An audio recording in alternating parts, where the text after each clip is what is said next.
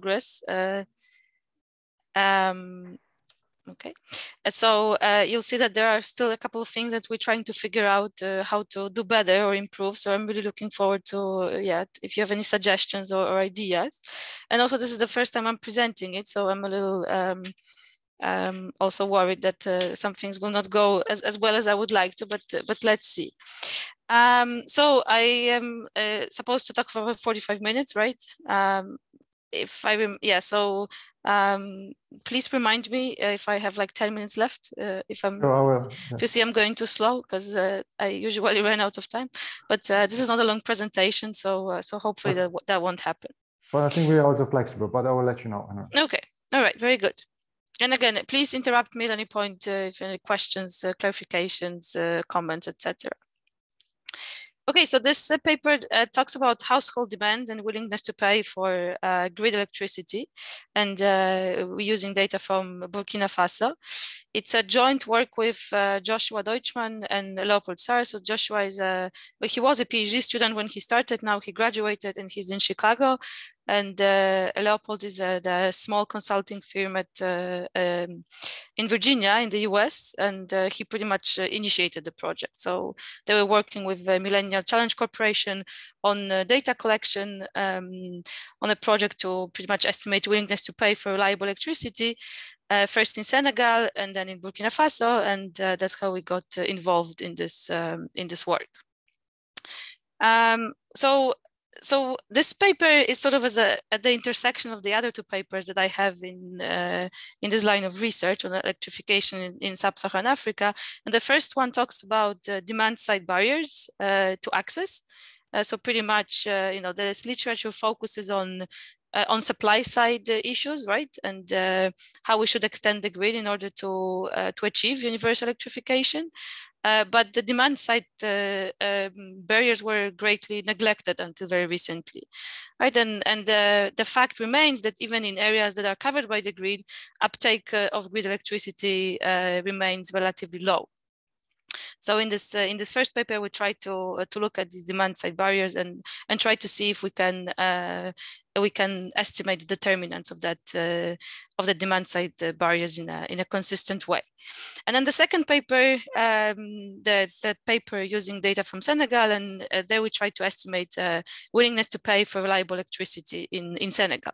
So here we're going to do both in a way. And sort of the greater literature to which we aim to contribute is the literature on, how to plan electricity expansion or grid electricity expansion in order to ensure sector's financial viability.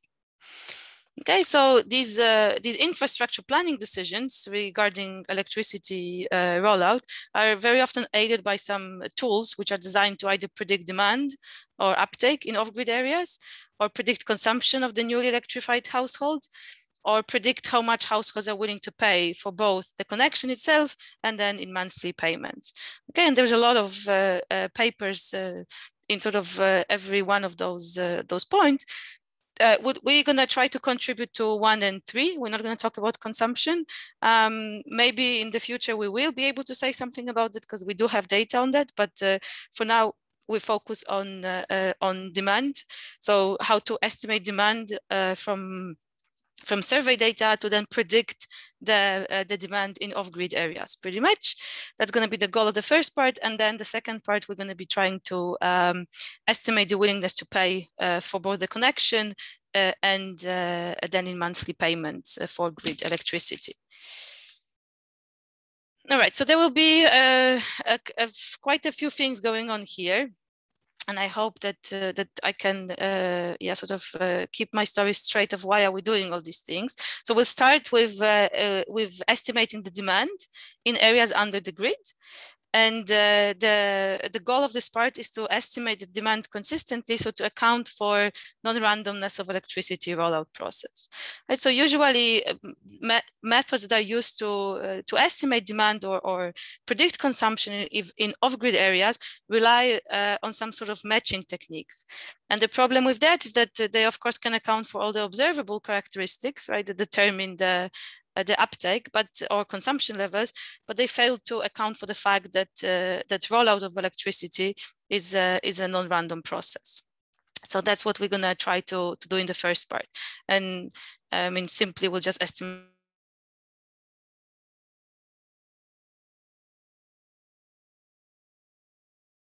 Well, we're gonna use the model to predict the uptake in off-grid areas. Okay, so again, accounting for the selection, we're gonna try to use the model estimates to predict connection in areas currently not covered by the grid in Burkina Faso. And then we're gonna compare the model predictions with the stated desire to connect among unconnected households. Okay, so in the survey data that we have, people in households in off-grid areas were asked a couple of questions about the desire to connect and the willingness to pay for connection and then for monthly bills.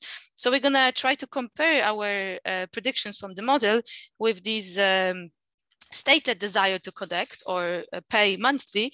And then we're going to find something interesting there, because we're going to see that there's a striking difference between the two.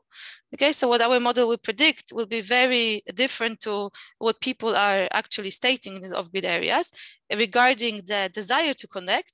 But when we will look at the questions that sort of put it in a more concrete framework, so they ask people if they're willing to pay a certain amount of money, then our model predictions will become much closer to the stated preferences.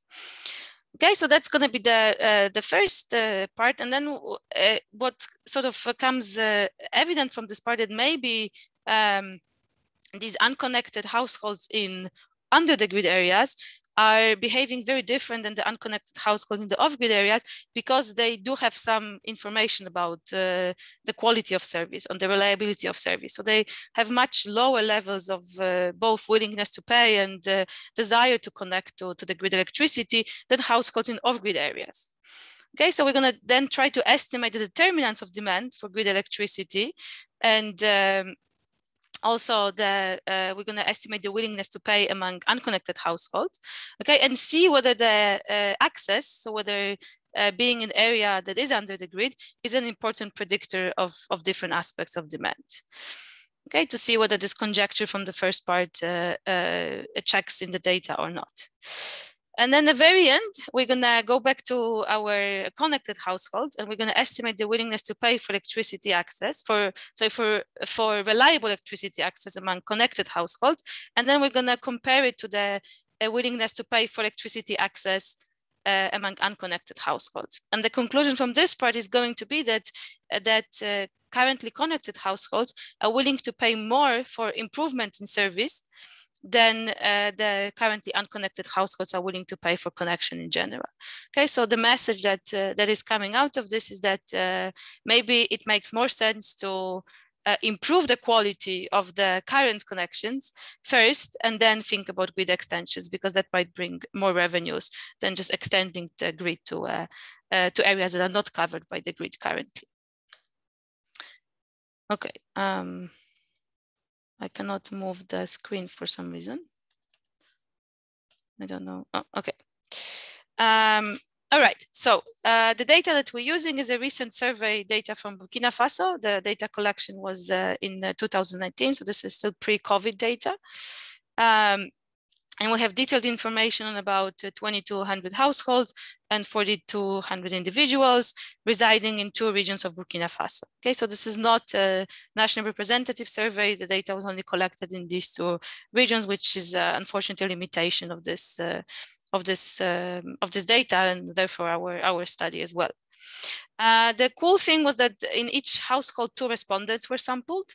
Okay, so this gives us an opportunity to first test the results coming from other empirical studies showing that there is a huge gender heterogeneity with respect to these demand attributes, so both willingness to connect and willingness to pay for connection, and then monthly for electricity between, so the heterogeneity again is between men and women. And here in each household, these 2 respondents had to be men and women. right? So we're going to be able to test that, and we're also going to be able to exploit this using a panel-like model. Okay, so now for each household, we have 2 observations, one from the female, one from the male member of the household. So we're gonna use it to estimate a panel regression, which is going to help us to account for certain unobserved household level characteristics that could lead to inconsistent estimates in a cross-sectional analysis, right? So in other words, we sort of use it as a robustness check of our results, right? And in the data that we have, 78% of the surveyed households are in areas under the grid, and out of these households, 77% are connected to the grid, which is provided by either Sonabel or COP, which are the 2 main providers of grid electricity in Burkina Faso.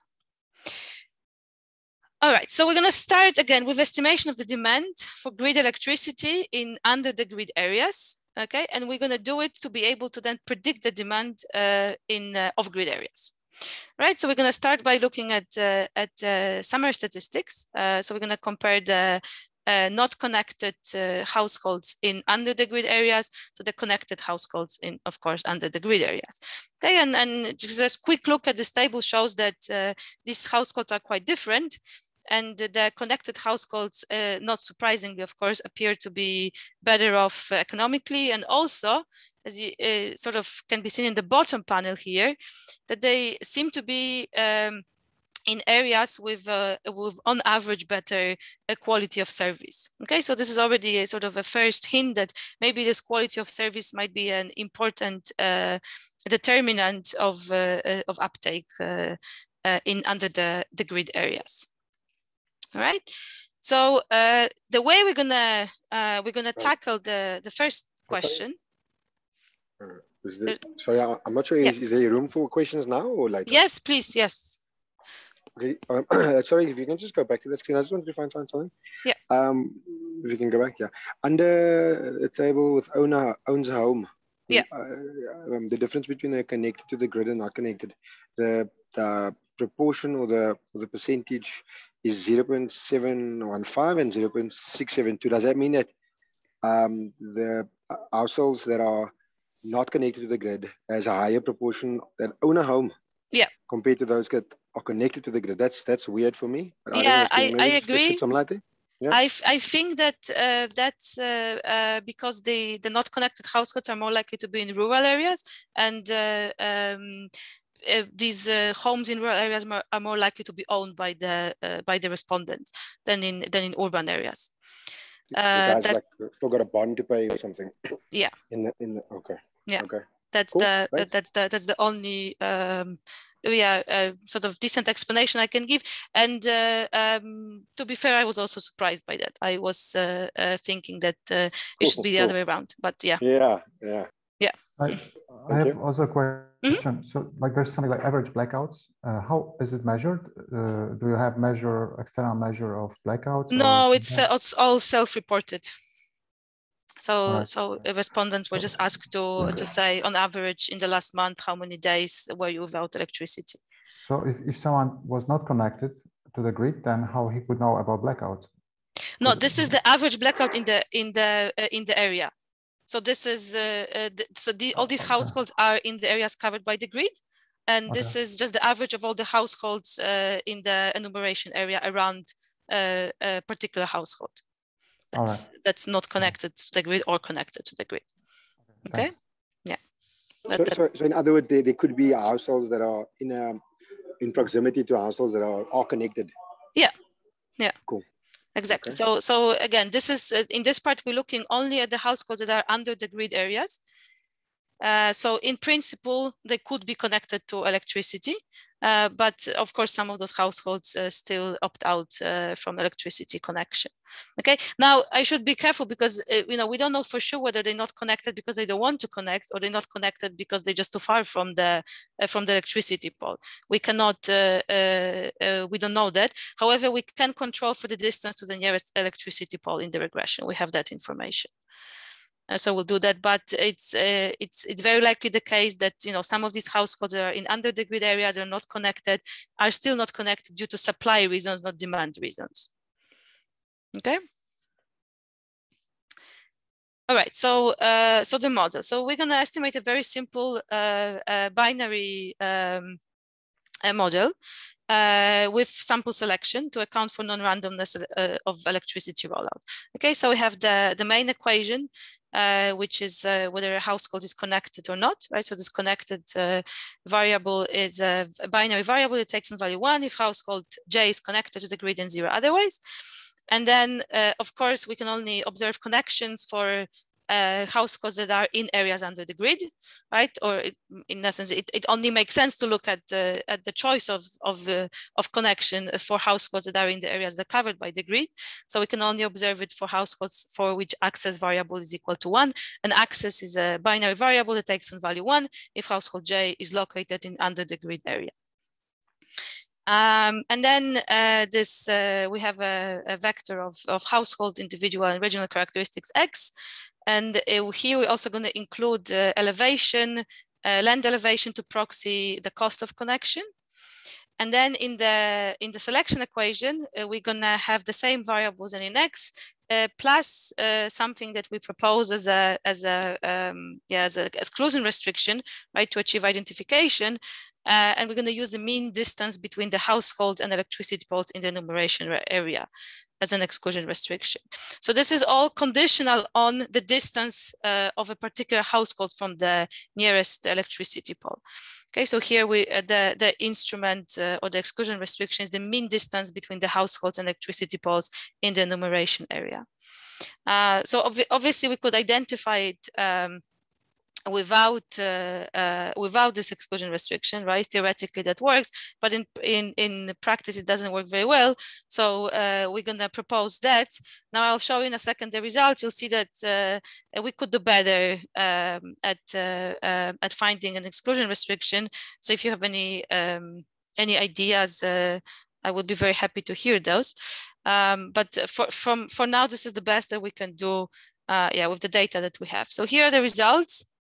And I'm not so much interested in all these coefficients. There are two things that are kind of surprising, and I have not yet quite figured out why these coefficients are as they are. But a couple of things I want to point out is here at the bottom we have this log likelihood ratio test, right, with a p-value of 0.05. So this pretty much tells us that there is that there is some evidence that that the selection and outcome equations are correlated, but it's not very strong. So that tells me that we should find another exclusion restrictions to improve our identification of the model. But as I said, we have not been able to do it so far. The confusing signs is the sign on elevation, right? It's positive in the main equation. I would expect it to be negative, right? I would expect that the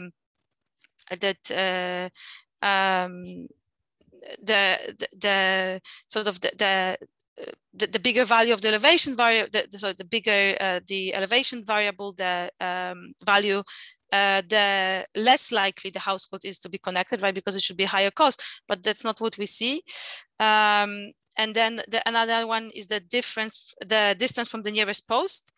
Being less than 1 kilometer away. Again, I would assume that households that are closer to the nearest post will be more likely to be connected, and this sign is negative. So I do not have any good reasons to explain that. We check different model specifications, and these signs are pretty consistent. So so we're not exactly sure what's going on. It might be that there's some endogeneity that we're not accounting for in this model, and that's what's causing the signs to be not of what we would like them to be. I have a question. Yeah. So the information about distance is not reported in a survey; it comes from somewhere else. Is there another database on? The distance is measured by the people who are collecting the data. So this is not self-reported by the household. This is given by the data collection team. So now, do they actually measure it, or do they get the data from somewhere else? I don't know. But that's not.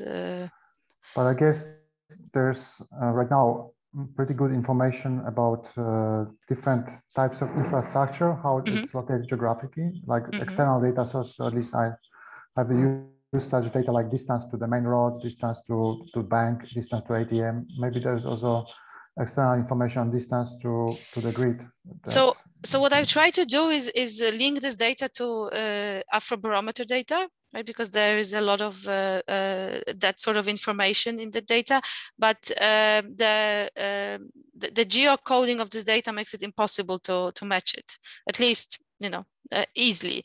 Maybe there is some more sophisticated way to do it. I have not discovered it yet, but that's a good point. If we could get some external data on measures of infrastructure, that would be a good addition to the model.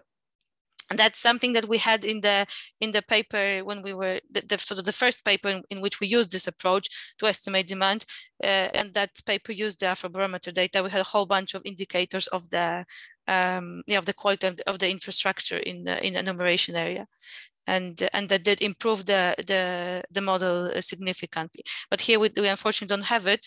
But that's a good point. I will see if we can figure out how to merge this this data, or maybe get it from somewhere else.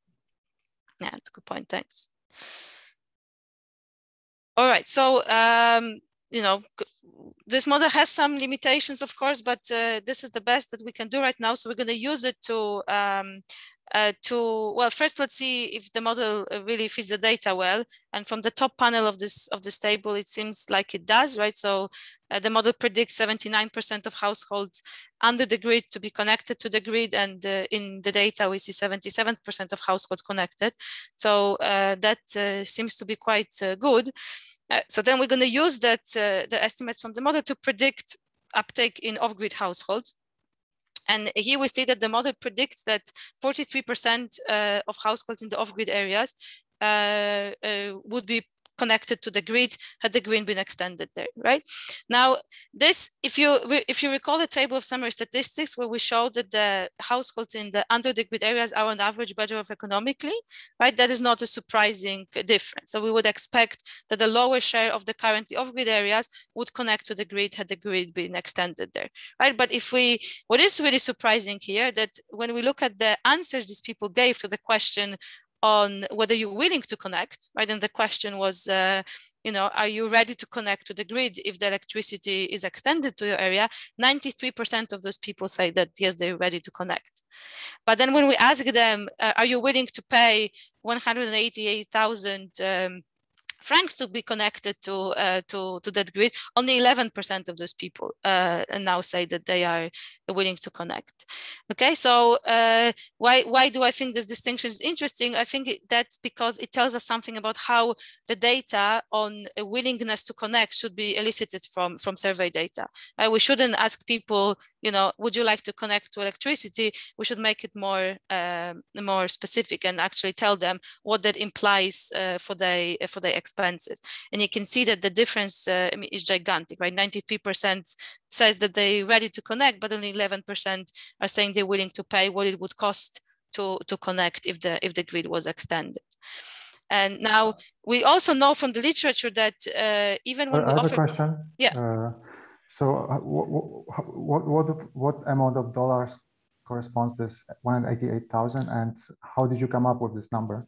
Oh, that I did not come up with that number. The people who designed the survey came up with that number. But this is apparently the amount that it costs on average to get connected to the grid. So that includes, you know, all the materials, installation, etc.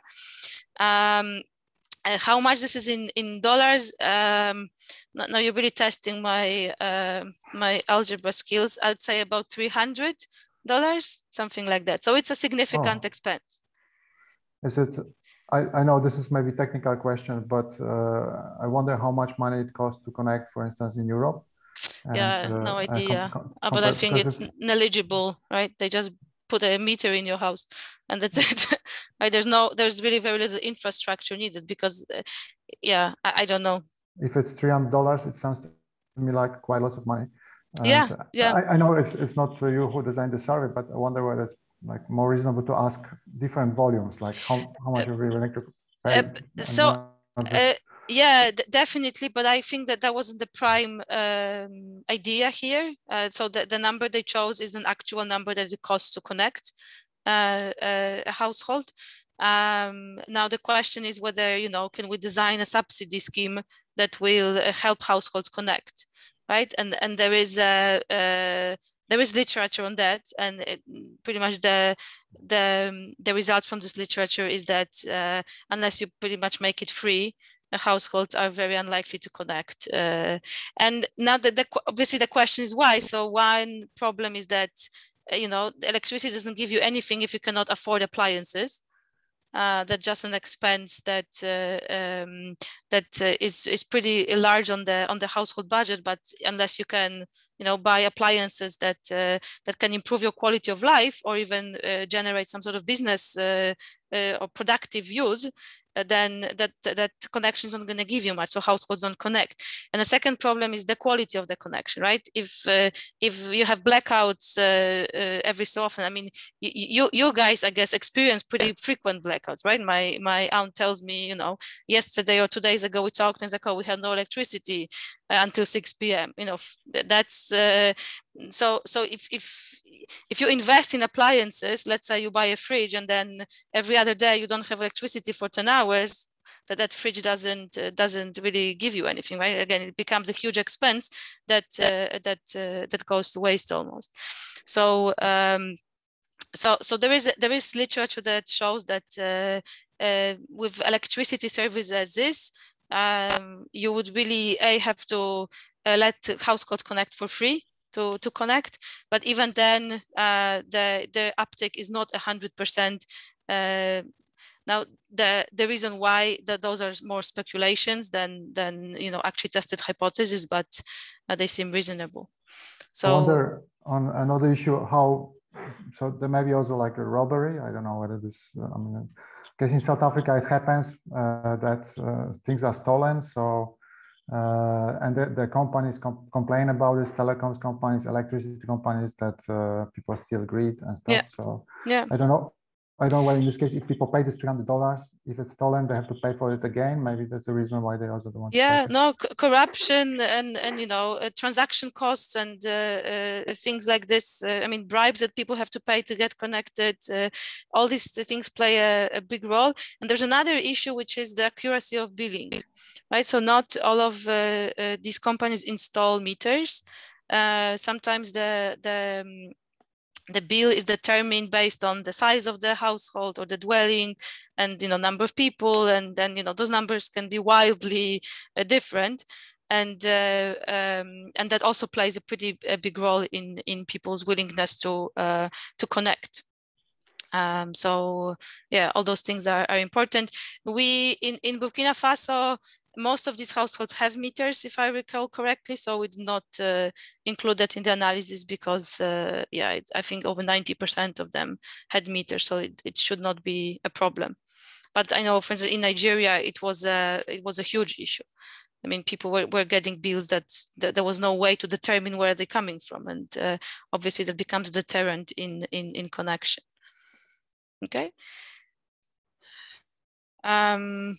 All right, so the next thing that I wanted to show you is sort of going back to this point of looking at this desire to connect versus, more concrete willingness to pay a specific amount to connect, and how does this compare to the model predictions? So here on this graph we have the density of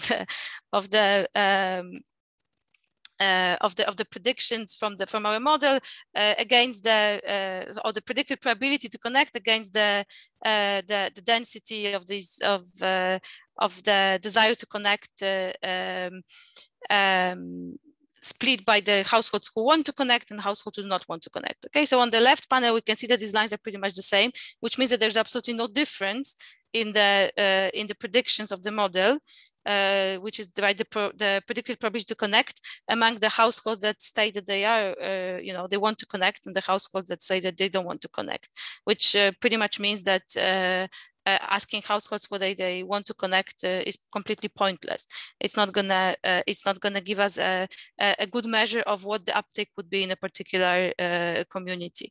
And then on the right hand side, we do the same exercise, but now we split the households by the willingness to pay for connection, right? So the blue line are the households who are willing to pay this 188,000 francs, and the red line are the households are not. And here we can see that that picture becomes much more realistic, right? So if we ask people about they stated willingness to pay for connection, then we are much more likely to arrive at an answer that's in line with our model predictions.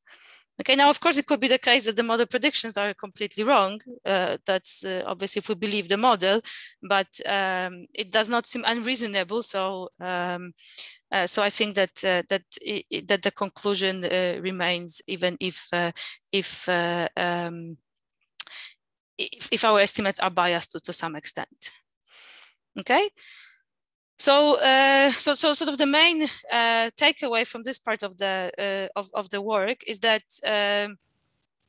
first of all, these off-grid households or households in off-grid areas appear overly optimistic about the desire to connect and the willingness to pay also monthly, as we'll see later. And that could be that that this quality of service is an important determinant of uptake.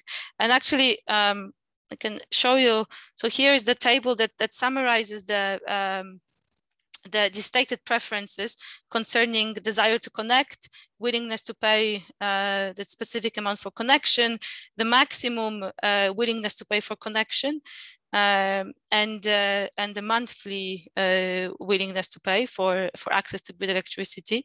And here we're comparing the off-grid households with under-the-grid households, because they are not connected, of course. And you can see that along all those dimensions, these off-grid households are willing to pay more and are more willing to connect. Okay, and those differences are pretty large. And then the last 4 columns show the same distinction, but by gender, and that's to show that we also see this gigantic gender heterogeneity in terms of willingness to connect and willingness to pay for connection, and then monthly for electricity. Okay, so it really does seem to be the case that these off-grid households do not have the full information to make a pretty much informed decision when they ask whether they're willing to connect and how much they're willing to pay. And the missing piece could be that they do not see the problems of electricity reliability and the quality of service, for instance. Now that's just a conjecture. Of course, we don't know what the real reason is, but it could be that that plays a role, right? And then what is even more surprising is that when we compare these households that are on and off grid, we see that these under the grid households are actually slightly better off than the off-grid households, right? So that goes sort of in the opposite direction than the overly optimistic off-grid households, because it could be the case that these households are just so much better off than the under the grid households that are currently not connected, that if the grid is extended there, they really will have a very high uptake, right? But that's not what the data suggests. The data suggests that that an average off-grid household still seems to be slightly worse off as compared to an average under the grid unconnected household. Okay, so so that makes this even more surprising. All right, so now, again, why do we think this is important? Well, we think that tells something about, what kind of information should be elicited when we try to do these exercises for planning purposes, right? And then we need to ask people more concrete questions about how much they're actually gonna pay and are they willing to do that, than just asking them, if we bring the grid here, would you want to connect? All right, so Then in order to sort of further corroborate that story, we want to estimate determinants of demand among unconnected households. And we want to see whether there's access to electricity. So being under the grid is an important predictor of that demand. Okay, so we're gonna estimate 4 different models, and they pretty much very similar. They just have different dependent variable, and because they have a different dependent variable, some of them are linear models, some of them are non-linear models, because some of these dependent variables are just dummy variables. So first we have a dummy that indicates whether an individual I living in household J is ready to connect to the grid. And now we're going to switch to individual level data. Okay, so remember that I told you that in each household we interviewed 2 different people. So now we're gonna take this individual level data, and we're gonna cluster the standard errors at the household level to account for within household correlation. Okay, so the first one is going to be a probit on the dummy variable that tells us whether individual I living in household J is ready to connect. Then we're going to have a dummy variable that's going to indicate whether an individual I living in household J is willing to pay at least this 188,000 francs for connection. And then we're going to have 2 continuous models, one with the dependent variable of the log of the maximum amount individual I living in household J is willing to pay to be connected to the network, and also the amount that this individual is willing to pay monthly for having electricity. Okay, and this Xij is going to include different individual and household level variables. And I can show you the exact questions that were asked to people. So the first question was, would you be ready to connect to the electrical network? If yes, would you be prepared to pay at least 188,000 francs to connect? What is the maximum amount you would be willing to pay to be connected to the network, and taking into account your income and the type of service that would be provided to you if you were connected to the network, how much would you be ready to pay every month to have electricity? Okay, so these are the exact questions we'll ask to people. So there's a question by Jason, or more maybe comment about illegal connections, how much they are willing to pay. But I guess if there are illegal connections, they are not willing to pay anything. Well, I don't know how big it is. Also, I don't know. To be fair, yeah, that's a good question. From what I try to get from my co-authors, illegal connections do not seem to be a big problem, but I have a hard time believing that. Yeah, I don't know how much of a problem that is, and whether these people would be willing to connect if the connection fee was, you know, significantly lower. But I think that's a good question. I know that in Nigeria, for instance, the problem of illegal connections was huge. Here in the data, there are some questions that could help us determine whether people have illegal connections or not, because they try to ask people whether their connection is used by neighbors and whether the neighbors pay them, contribute to monthly expenses. But there is a high chance that people will not answer those questions truthfully, because they're afraid that that might be used by the utility company to actually, you know, find those illegal connections. So we decided not to use that information, from that the percentage seems to be extremely low. So in relation to this, I mean, I only have one comment. So actually, like I talked about a colleague of mine from South Africa about the problem of someone not paying for rent, and I think the easiest is if you have the meter. So no, actually it wasn't concerning here, it was concerning UK, in fact. But in South Africa there's metered usage, and there's like a prepaid or something, or postpaid. I wonder how it is over there. And both. About half of these households had prepaid and half of these households had postpaid meters. And maybe one of this type is easier to exclude people from connecting to the grid illegally. I don't know whether this is a potential or like good. Yeah, I'll check. I did not think about that. So whether prepaid or postpaid meters have any, it's a good idea. Okay, now I know what I meant. So a colleague of mine has problem of getting rid of the tenant who doesn't pay. And if he had metered electricity, then just the meter runs out, and but he has to actually pay the electricity for this guy. So maybe similar in case of illegal connections or stuff like this. Yeah. Yeah. No, that's a very good point. I'll look into it. I have no idea, to be honest, how the situation looks over there. But that's very strange. That's how it works in the UK. That problem can arise. Anyway, so let's see what we get from these models. Oh, so one more thing. So here we're gonna estimate two types of models. So we're gonna estimate the cross-sectional models, and we're gonna do an IV probit, and again cluster the standard errors at the household level. And we're also gonna do an IV random effects model with Mandler correction. And here we're going to exploit this panel structure of the data. Okay, so we're estimating a random effects model because we can't really estimate fixed effects models easily with binary choice models.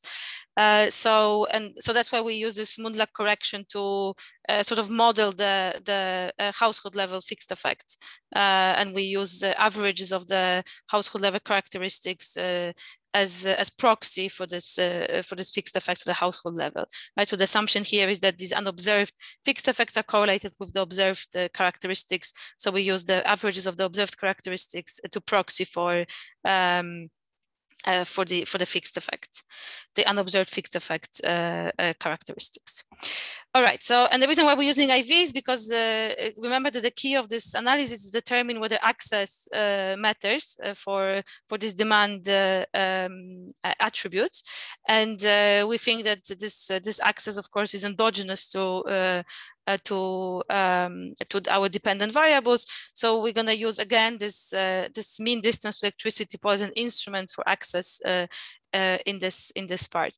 Now, to be completely transparent, we use this instrument because we can't find a better one. It works. I mean, all the tests checks out, but I would like to be able to get something here that would give us a better story to support the usage of instruments. But we haven't been able to do it yet. But again, sort of from a technical point of view, the story checks out, and the strategy seems to work. So this is what we get. So on the top, I only put here the coefficients on the variable female and access to the grid, because these are the two things of interest. Remember, first of all, we want to know whether access matters for these demand decisions, and second of all, we wanted to see whether we can confirm this gender heterogeneity that's present in the literature that's been estimated in relation to these demand decisions. Right. So in the top panel, we have the results from the cross-section analysis. In the bottom panel, we have the results from the panel analysis. The results are more or less similar. So we can't really compare all these magnitudes because these are just coefficients, and in some cases they don't really tell us much.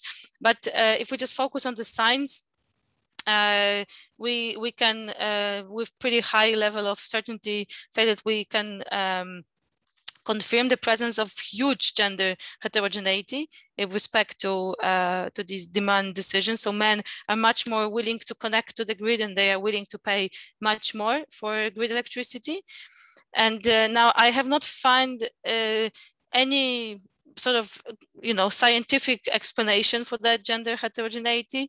Pretty much every paper that does it finds that gender heterogeneity, but no paper so far has proposed a good explanation for that. It could be that, if females are in charge of budgets at the household level, they're more aware of where the money needs to be taken out from in order to pay for this electricity. And maybe that means less money for education. Maybe that means less money for health expenditures. So they are much more aware of those trade-offs, and therefore they're much less likely to declare willingness to connect, and then they are willing to pay less for electricity. Or maybe in other words, the maximum amount that they're willing to pay for connection and then monthly is lower than it is among men.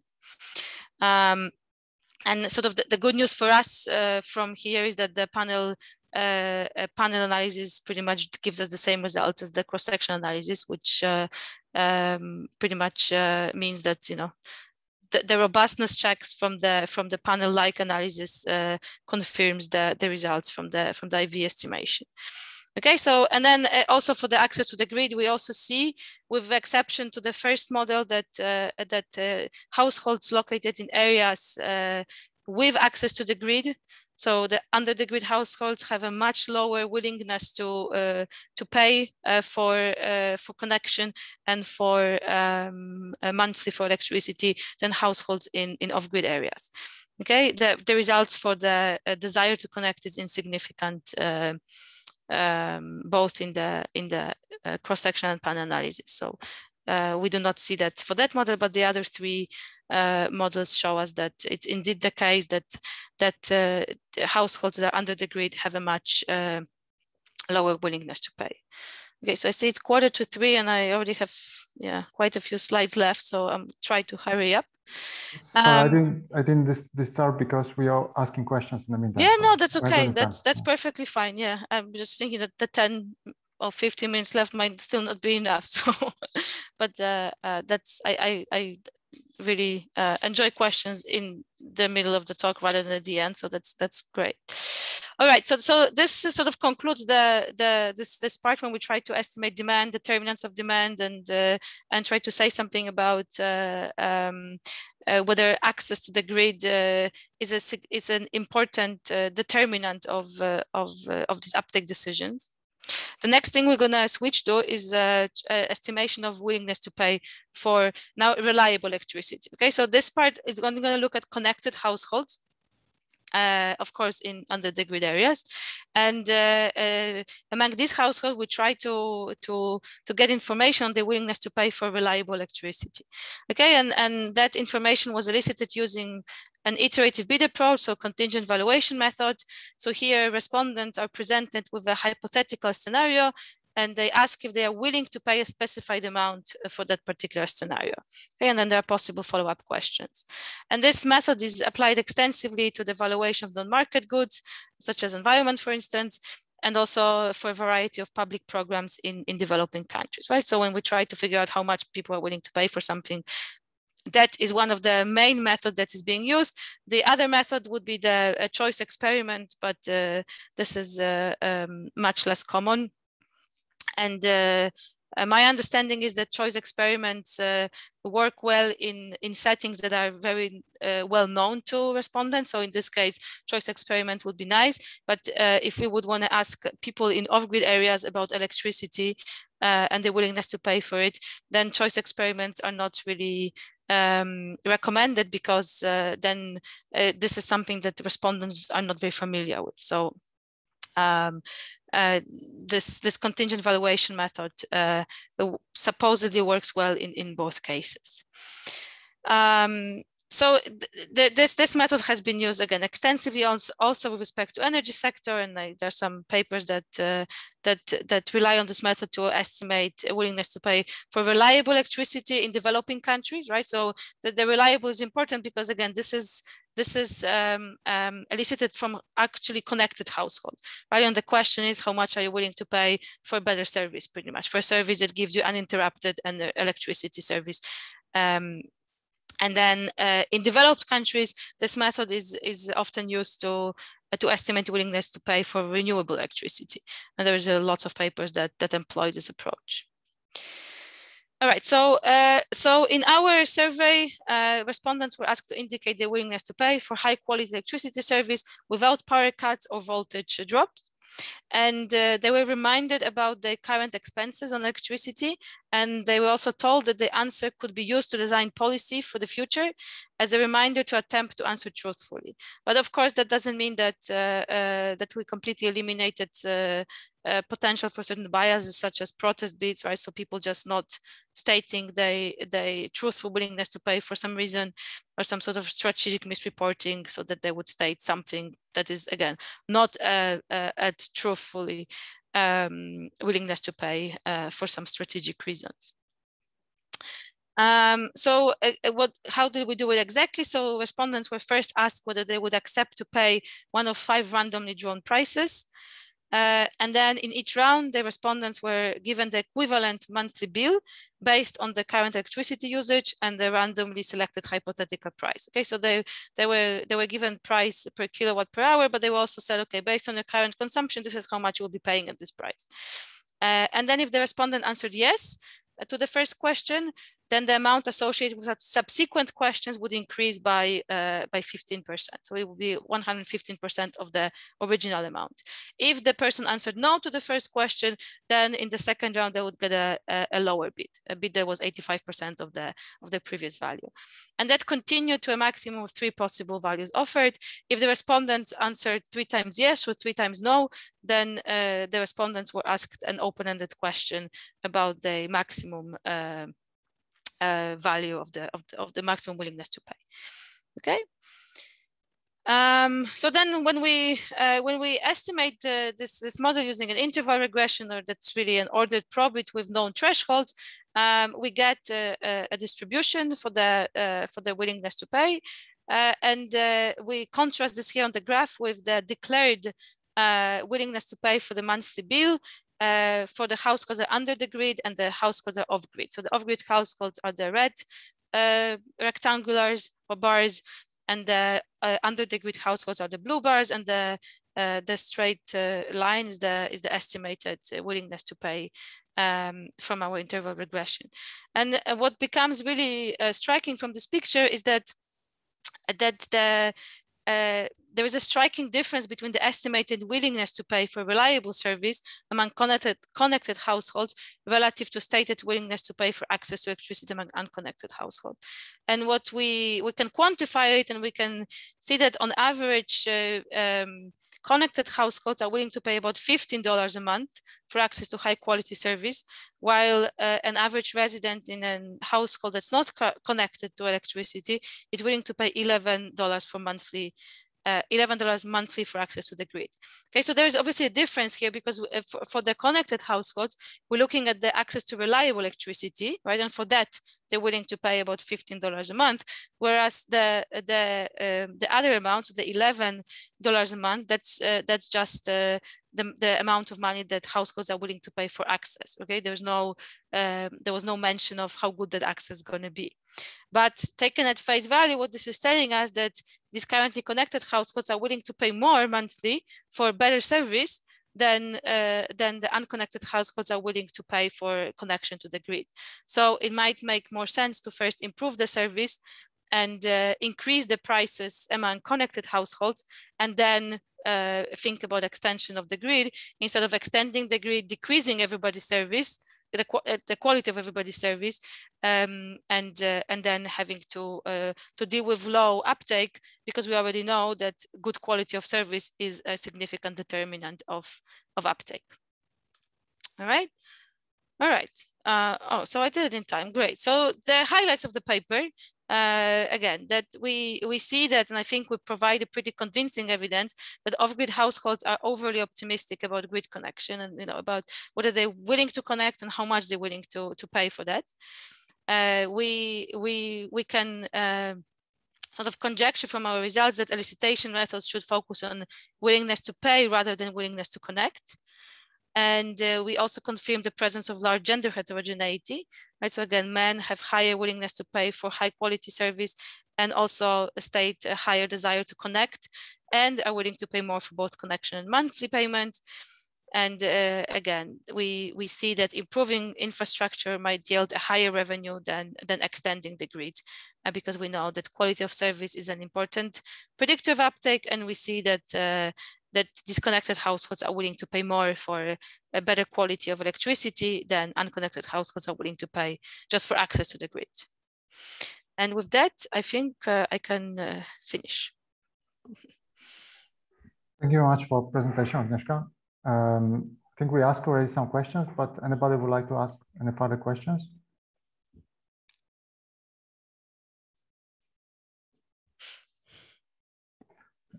Okay, actually, I have a following question. So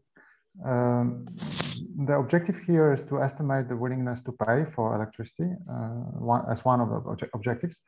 I wonder whether it's not possible to estimated not by asking the question about how much people are willing to pay, but just from the stated information about whether people have electricity or not, and then combining this with information about the tariffs or whatever this would be.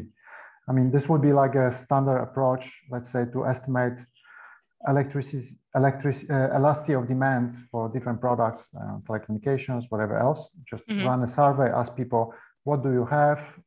Do you have this service, that service? I know which tariff do you have? And then combine this with tariff information. And on this basis, you will have people who don't have the service, who have the service, and you should be able to also identify the price coefficient, therefore elasticity of demand and willingness to pay. So just from the observations. But so here the information we need is consumption, right? How much electricity people are using, or can we do it with just because it's just with information about whether people are connected or not. But of course, one needs a variation. There will be some people connected, some people not connected. But there's needed variation maybe in how much people pay for it. I don't know whether there's like one type of tariff everywhere. Yeah, I'm not sure. Yeah, that's a good question. I'm not sure if we have information about how much people pay for connection from the connected households.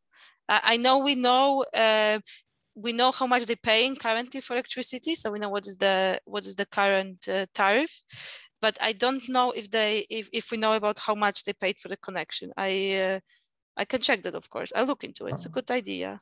Right. So I'm saying this also because I mean I myself estimated willingness to pay, let's say, for telecommunication services, and we were not doing this by asking people about how much you are willing to pay. We just estimated from the data, from observations of who has the service, who doesn't have, and we need, of course, information about how much they pay for it.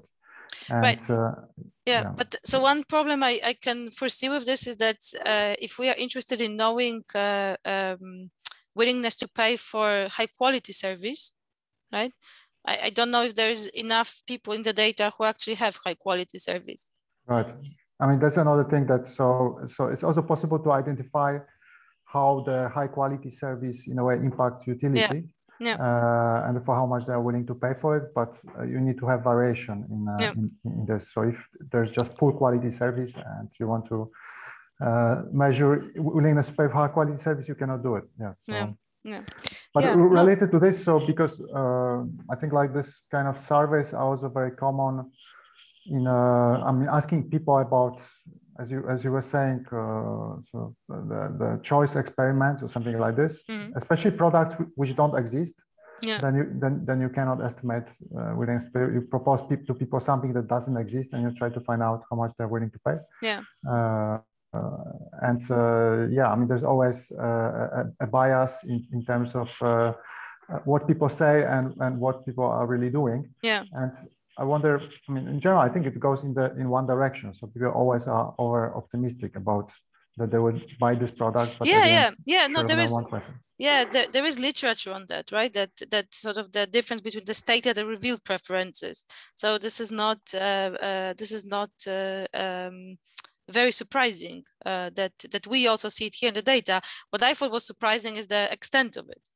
That it seems to be really surprising how pretty much unreliable these answers to the questions. Now, would you like to connect? Are and I think that this is it's also not the case that anybody is actually asking people that and making decision based on that.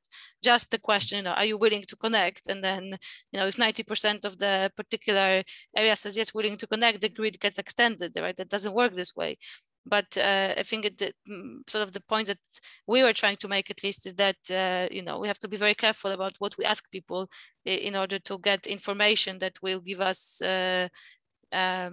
solid information on which we can base those planning decisions.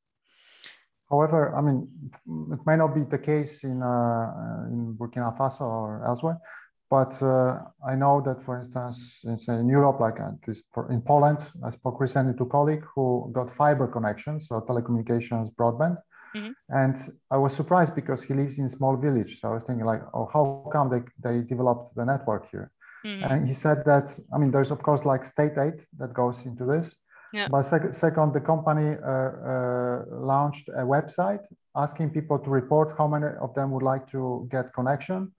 And people were, of course, self-reporting. So there was a number of people who declared that they will get the connection.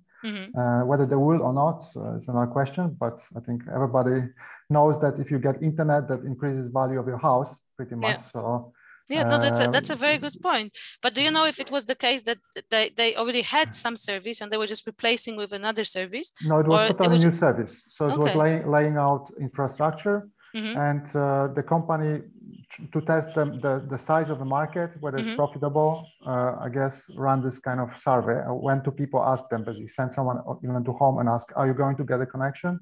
And then probably counted number of people and said, okay, it's profitable. So I guess it's, yeah, I mean, yeah, that's interesting. But it may work different for various reasons in African countries than in like developed economy, because then people really maybe will pay this. Yeah. And you stated the reason why people may not. Yeah. There's a question by Lawrence, by the way. He asked, how can we improve household willingness to pay for electricity? That's a great question. I think that, well, I think two things have to happen. One is the quality has to improve. I mean, it really has to be the case that that electricity can be used, you know, in a continuous manner, and people can take advantage of the appliances that they rely on. Second is that people have to be able to turn that electricity into productive use. Otherwise, especially with low quality of service, we might run into situations where people get themselves into monthly payments that they cannot afford, and that they're paying for something that doesn't generate any income, and that of course is not a desirable outcome, right? Because instead of helping those really most impoverished people, will be hurting them by bringing the grid there. And the third thing actually is probably, you know, the appliances have to be available to people. So there has to be some sort of a loan scheme that allows people to purchase appliances that they can then use together with reliable service into a productive use. So for instance, when we're in Nigeria, we talk to people living in some village that didn't have access to the grid, and they kept telling us that, you know, they petitioned to the local government, they ask for the grid to be extended, that they have all the money, that they're willing to pay, but they just not bringing it to them, and you know, they were really sort of very clear about, they already knew what they're going to do when they have the electricity, and it wasn't watching TV and you know, listening to the radio. They wanted to improve the agricultural outcomes. They wanted to get fridges, for instance, to sell drinks on the market. They wanted to get small tools to work, right? To generate some sort of business out of that electricity. So I think that as long as people can do that in a continuous way, then the uptake of electricity will increase. But if the service provided is of low quality, there's frequent blackouts and a problem with voltage, right? So for instance, I remember we're sitting in a village chief's hut, and there was a lamp in the hut and a fan. And we were there for maybe 20 minutes, and within these 20 minutes, the brightness of the lamp changed pretty frequently, and the fan kept starting and stopping. And that wasn't because somebody was operating; it was because the electricity that was being fed into the grid just wasn't enough to power that fan, right? So.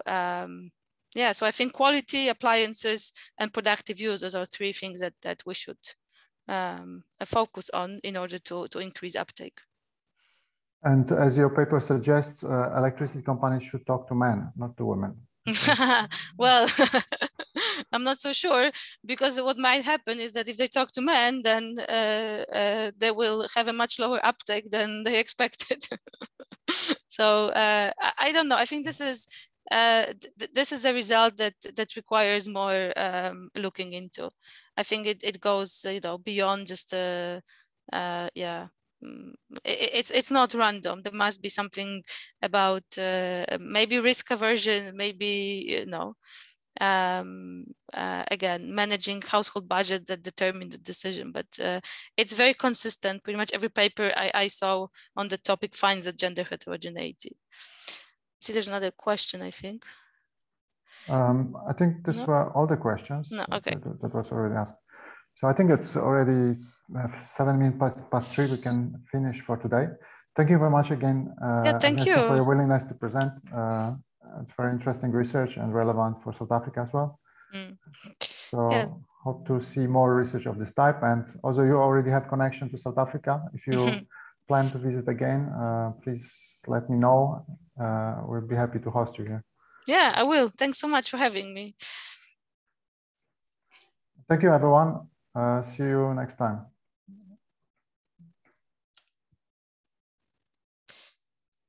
Okay.